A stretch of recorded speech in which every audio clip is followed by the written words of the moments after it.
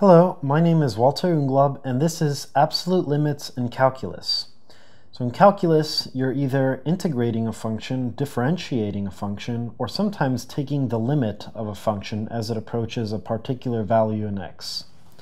If we consider a function that has an absolute value in it, say f of x is equal to the absolute value of 9 minus 3x divided by 3 minus x, and we want to take the limit of this function as x approaches 3, then we have to consider the definition of the absolute value function.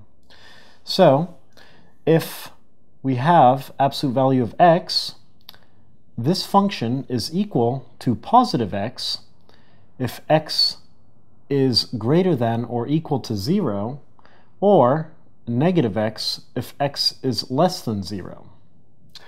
So if we want to take the limit of this function, we have the limit as x approaches 3.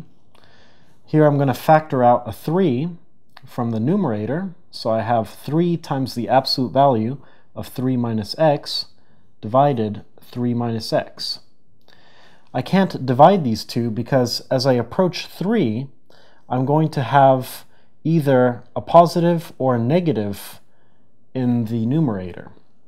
So I have to examine the value of this function as I approach either from the positive side or from the negative side of 3. If I just were to naively plug in 3 into this function, then I would get 3 times 3 minus 3 divided by 3 minus 3. And I would end up with 0 over 0, and this isn't defined, which is why we're taking the limit. So if I take the limit of x as I'm approaching 3 from the negative side, from the side of numbers less than 3, then I see that I'm going to have a positive number inside the numerator, inside the absolute value.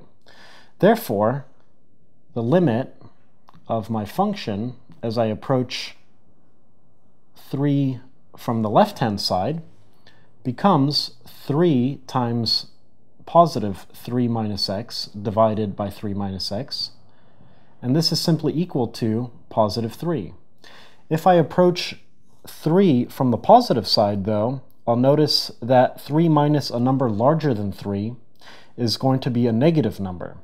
So I have the limit of my function as x approaches 3 from the right-hand side is going to be equal to 3 times negative 3 minus x divided by 3 minus x. And this cancels out, so I'm left with negative 3. But we see that negative 3 does not equal positive 3. Therefore, the limit of this function as x approaches 3 does not exist, or D&E for short. My name is Walter Unglaub, and this is Absolute Limits in Calculus.